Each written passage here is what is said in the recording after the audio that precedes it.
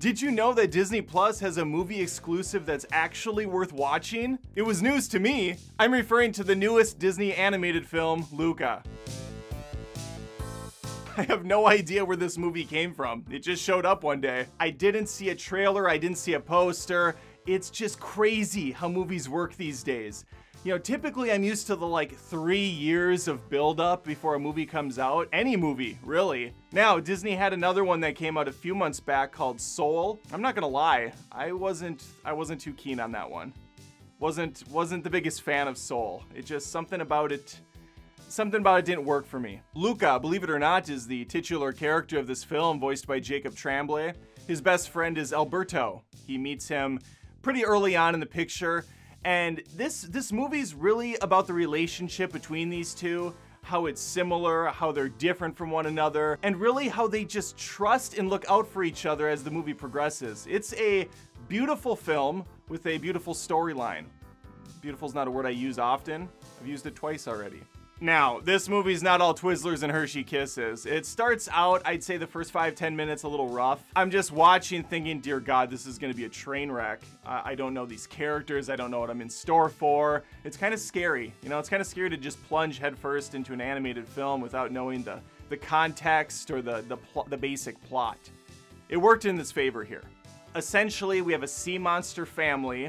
They don't go on land. It's kind of forbidden in their community. The humans hate sea monsters, as of course it goes, and they will stab them on sight. Luca's not happy though, being an underwater dweller. He's not fulfilled. His day-to-day is basically just being kind of a ranch hand for a bunch of fish that act more like sheep than underwater creatures. He wants to be where the people are, walking around on their, what do you call them?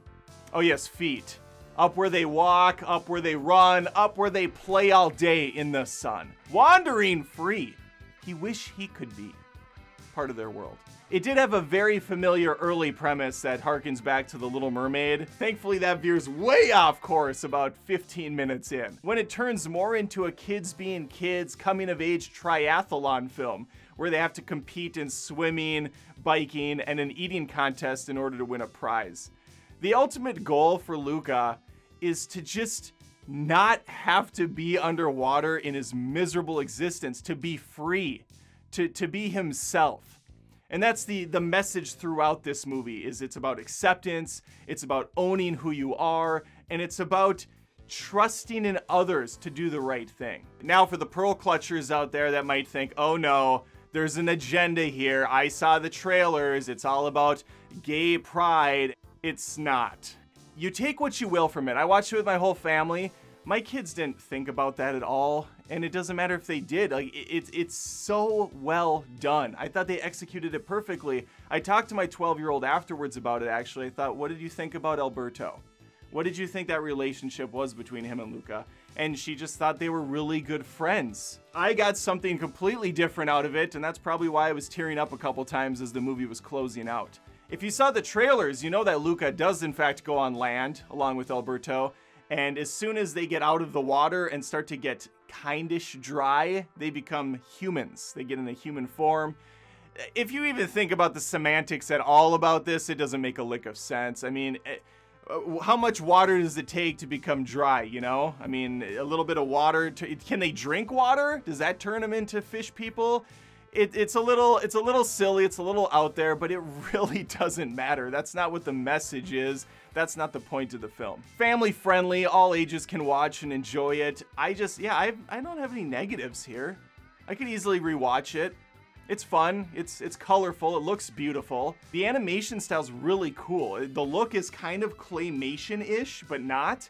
I don't know how to describe it, but I'm impressed that animators are still finding ways to come up with unique ways to showcase something we've seen so many times. I think this is easily better than the ultra disappointing Raya and the Last Dragon. I think this is better than Soul. I think this is the best Disney animated film Disney Plus has offered so far, and I would definitely check it out. I'm giving Luca a solid 8 out of 10 gay pride flags.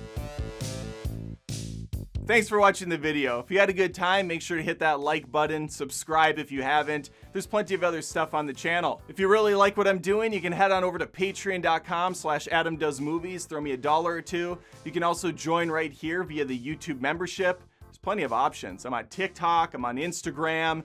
I'm gonna start doing stuff there. So that's definitely a thing you could follow as well. Thanks again. See you soon.